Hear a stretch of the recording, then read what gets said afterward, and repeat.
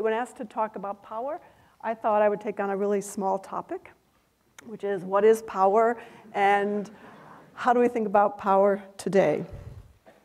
So power, if you look it up in the dictionary, is pretty simple. It's about the ability to act or to do something, political national strength, the ability or the possession of control or command over others. So generally, we can talk about, there are people that talk about hard power, soft power. I don't know if these lights want to go down a little bit.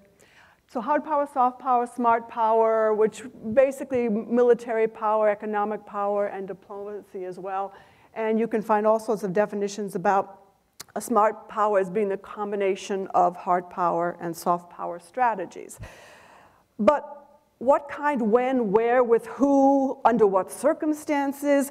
Often it seems heuristic at best as to how you begin to deploy these different kinds of power. So I want to frame the context now very briefly. And I want to do it with one kind of construct, which is this TIMN framework for the evolution of societies. David Ronfeld has proposed TIMN as the evolution of society. So tribes, and all of them are based upon forms of communication, interconnectivity. Tribes, it's an oracular tradition that you face-to-face pretty much. Institutions, the minute you have the printing press, you can hand out pamphlets, you can give instructions, you can begin to support institutions. Markets, we understand, the minute people are moving around, you can begin to make goods move around. And networks, and we know what networks are. But the interesting thing is that it's not so interesting to say, well, first we had tribes, then we had institutions, then we have markets, and now we have networks, because that's not the way it works. In Venice, you had tribes, and you had institutions, and you had markets, and you had networks. The interesting thing is that each one of these, as they evolve, places something new in the system and begins to solve some of the problems you had with the former one. But most interesting, the disruption we're feeling, the change we're feeling, the change from the kind of, von Clausewitz to T.E. Lawrence, is the understanding that we are moving from a triformist era, everything with but networks, into a quadriformist era, where networks are a principal component in the system. The disruption we are feeling is the movement from this triformist into the quadriformist. And it's not simple, because this is an unprecedented shift, because networks are not things, they're not entities. And they belong to everybody, and they move fast, and they're pervasive, and they can go on and on and on. So it's not a simple move from a triformist era of 3 entities to a quadriformist era of 4. It is a distinctly different era. And so we've got the Time Protester of the Year, Person of the Year as the protester. And the fascinating thing is not so, the political ramifications and the political conversations were really interesting, but it was also the fact that the logistics were being passed from one to the other. The lessons of Tunisia weren't just inspirational, they were practical. There were user manuals being put out on how to topple a regime, how to protect yourself from tear gas, how to begin to influence people.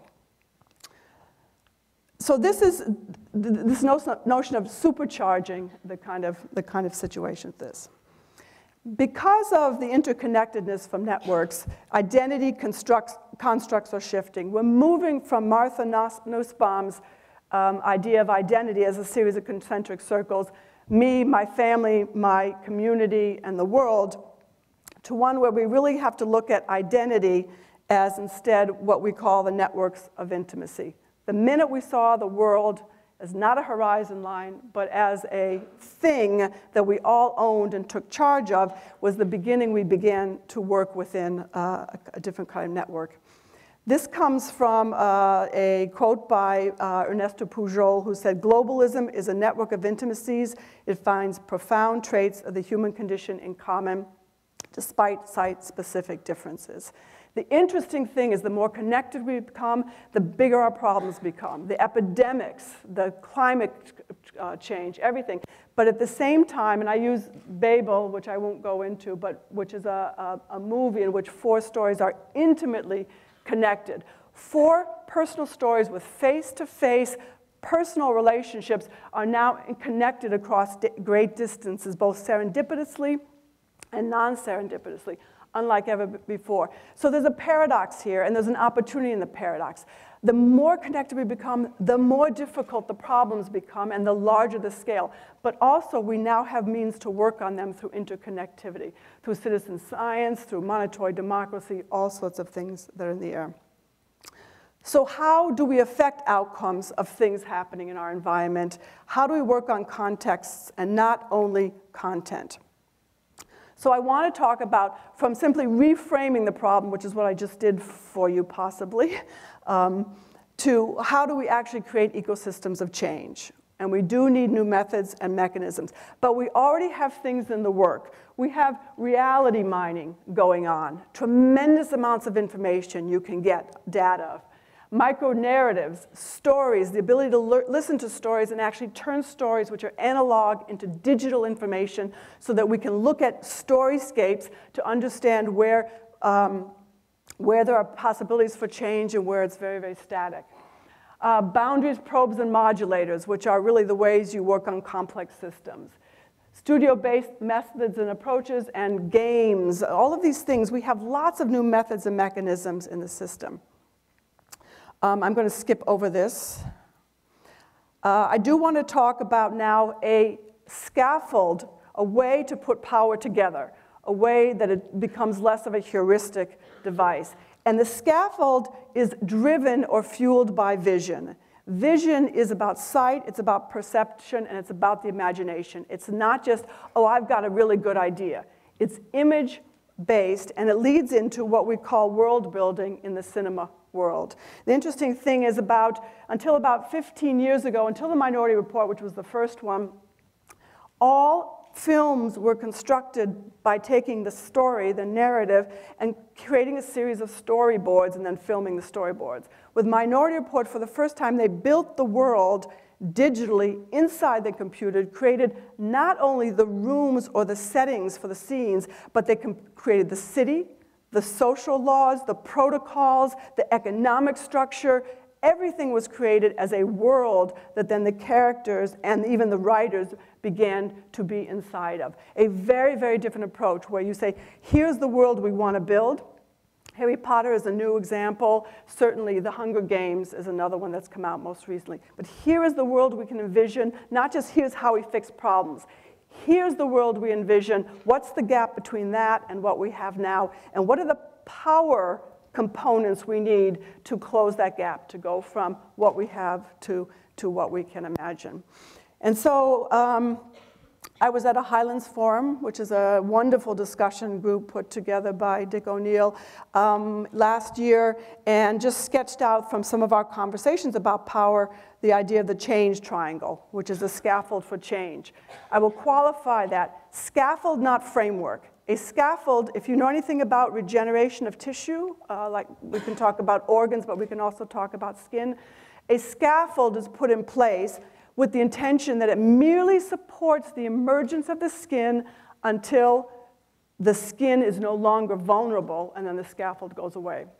Scaffolds are not intended to stay in the system. They are intended to aggregate. In this situation, this is a scaffold for aggregating different kinds of power and different mechanisms that are now out there. So the change triangle really consists of 5 elements. You have to have a vision, which is the world building part. Oops. Meta-narrative, micro-narratives, mechanisms, and social networks, which I will explain. So the idea is that the meta-narrative is the narrative at the top. It is the thing that is strategically ambiguous, the thing that we can all begin to head towards. The American dream, that was a meta-narrative. If we're going to create change, political change, do we need a new meta-narrative, right? So it is a thing that we all head towards despite our differences. So the issue is that the meta-narrative has to be a positive narrative. Arab Spring, there was a narrative, which is just get rid of the existing political structure. But after that, there was no meta-narrative to replace it that began to aggregate and keep the kind of consistency and the coherence to the group. Micro-narratives, these are all the stories on the bottom. These are the events we live. These are the lives we create. These are all the things that are personal, not ambiguous. We construct identity. We perceive our world around ourselves by that, and then we create behavior off of that. So there are lots of kinds of stories. Amy's going to talk this afternoon about stories, but meta-narratives are one type, myths are another type. Stories that we use to make sense of events, small stories to shape events, and also to build trust. All kinds of stories we use to form identity, to understand our world, and then to behave and act around. So now, within meta-narrative, we have ideas of world building. These are new ideas. It's not just about the same kind of simple dictatorial way of saying this is what we will do, but it's about conceiving or constructing a whole new world. Micro-narratives, I talked a little bit about data mining. We have ways to get at the data. We have ways, what you're eating, where you go, how often you're at the gym, every time you swipe your card, your credit card, every time you get into a building, every time you go on Skype, every time you buy anything, pops up the little ad that shows you, there's that one with the, getting fat and skinny all at once. We have a whole new way of getting at granular data about all of us, and it's out there. And then there's Dave Snowden's work. These are just some where he uses anticipatory awareness. He uses a way to collect, not send out surveys, but collect stories, personal stories, ask people their perceptions around them, translate it into digital data so we can actually find patterns within it. Mechanisms. So mechanisms, very, very important. Mechanisms are things that do work. Mechanisms, we put them into the system from, it's on the side because that seems to make sense. But the interesting thing about mechanisms is mechanisms can be used on meta-narratives, on micro-narratives, but even at what is at the inside of the triangle, which is the social network. There are lots and lots of smart power components relative to these mechanisms. But ARGs, alternate reality games. Elon Lee will tell you a story with Edok Laundry that many people believe affected getting a certain generation out to vote, which affected the election, the last election. Jeff Gomez's work on transmedia, which is very much about world building. Mechanisms work on all parts of the system. So at the interior of the triangle is my fifth component, social networks.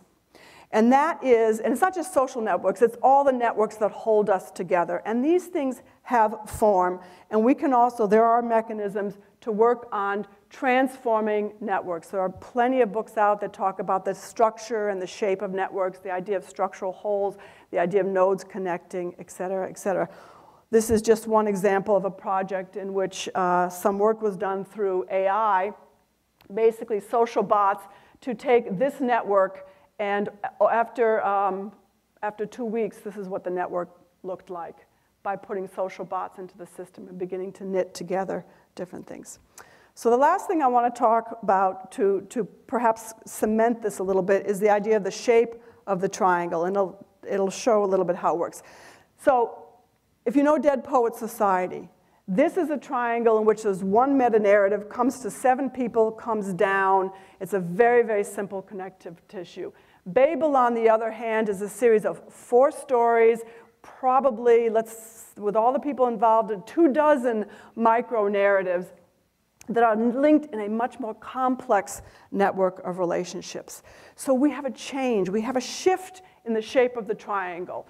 Before, which would also be the Dead Poets Society, it really was control coming from the top. We now have a situation with the Arab Spring and with all of these networks in the work where we can see a different shape that can be used. If you're designing this, you can begin to think about designing a shape where the micro-narratives become more potent and they actually become closer to the top. So a final thought.